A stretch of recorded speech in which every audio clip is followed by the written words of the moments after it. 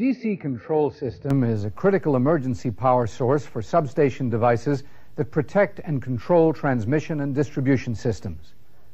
The battery charger is a key part of the DC control system. This first part of the program will look at the functions and components of a typical substation battery charger. The key points that will be covered include the functions of a substation battery charger, the main components of a charger, and the function of each of these components.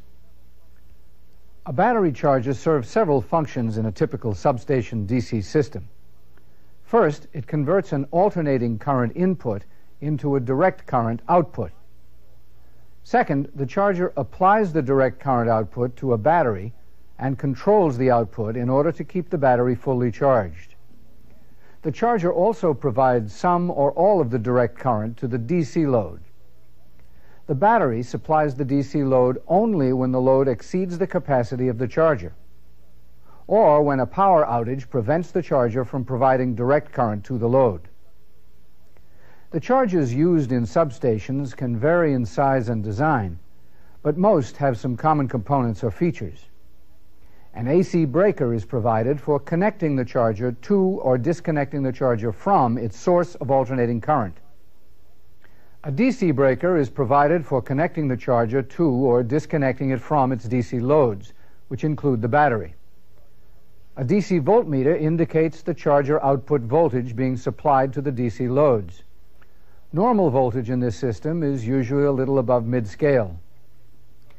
And a DC ammeter indicates the charger output current being supplied to the DC loads. Normal current is usually fairly low on the scale. A substation battery charger will also typically have a switch or timer that is known as a float equalize switch. The terms float and equalize refer to two different charge voltage levels that may be applied to the battery. When the timer is off or at zero, the charger operates at a normal preset float voltage. When the timer is activated, the charger operates at a predetermined higher equalize voltage for the number of hours for which the timer is set.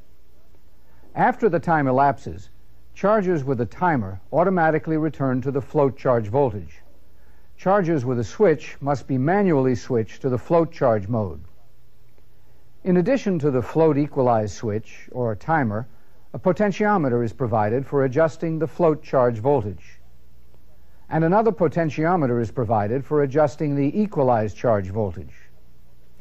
In addition to all the components just shown, a charger may have a number of other components. Some chargers may have a pilot light. The light is typically on when there is an AC input to the charger. A charger may also have a ground fault detection system.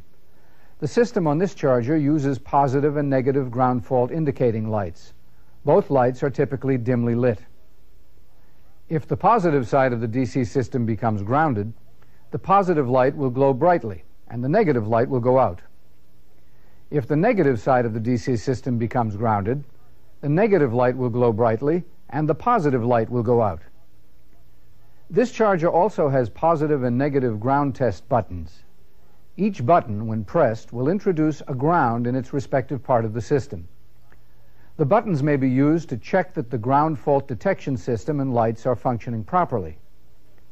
Finally, a charger may contain a variety of alarms and relays, including a high voltage alarm and relay, a low voltage alarm and relay, and a power failure alarm and relay. The specific components can vary from one charger to another. It's good to learn which components are included on the chargers in your system. To a degree, this will determine which checks you will make when you service your substation DC control systems. This part of the program presented the functions of a typical substation battery charger, its main components, and the function of each of those components. The next part of this program will cover a typical DC control system and how the charger works with other components in that system.